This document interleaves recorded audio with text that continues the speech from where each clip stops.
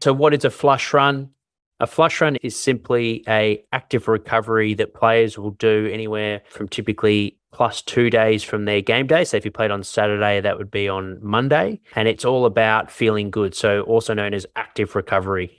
Flush because you're promoting blood flow through your legs, which will help remove a lot of waste products, which is built up with high intensity bouts and also the big hits in the contested part of the game. It just helps flush all that out of the body and helps the body remove all that waste product. So rather than sitting idle and letting all that just sit there, it's really helpful for athletes to actually move once they're +2 days from their game to help them recover early in the week and then prepare for their main training session, which helps them prepare ultimately for the next game. Whereas if you just lay low, and players, you may find that listening in a week where if you haven't done much for a 48-hour period, you feel quite sluggish.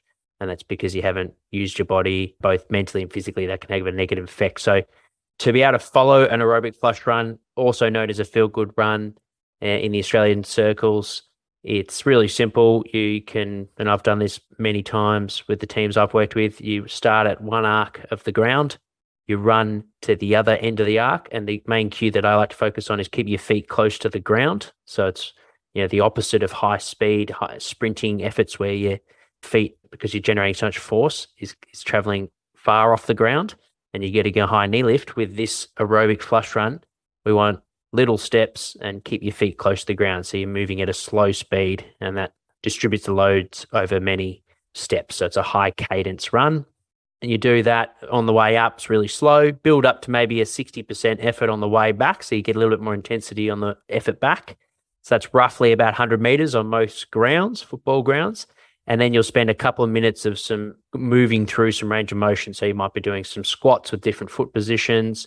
You could do some rotations through the upper back, work through lengthening your hamstrings, your hip flexors, all those muscles that are under high demand in a game because your body's still in that recovery mode. And we know that from research that doing some objective markers like Nord boards, groin testing, using force plates, that it can take up to about 72 hours, some players even longer if they're under chronic heavy load phase of their training to recover from the recent game. So that's why we want to try and help those muscles restore their range of motion when they're feeling tight. So the old saying, if you don't use it, you lose it. So getting in some mobility can be a great thing to do to break up our flush run, because we're not looking for a conditioning stimulus when we're doing our flush run. We're just simply looking to increase the body temperature a little, promote blood flow, and get that recovery effect so the athlete's actually leaving those flush runs better and feeling better physically and mentally than when they started. So it's really important that you're not just doing repeat hundreds and get a heart rate coming up and you're actually getting into a fatigue state, that you're keeping the intensity down.